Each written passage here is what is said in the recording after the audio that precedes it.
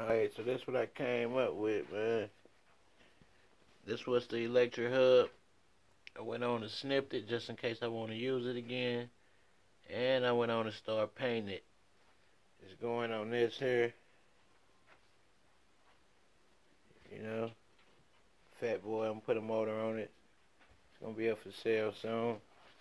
Started painting the rim already. Oh, my bad. I might electric or I might motor it, so it depends. But I'm gonna use it as a regular riding bike for now. But it will have an engine, and I might hook some batteries up and see where we can go from there. I got a lot of more stuff to do. I got the tire and the tube there. I got the see, what happened was the hub here, I couldn't get a sprocket on that for the 80cc engine. So I had to go and get a stock off the internet. Like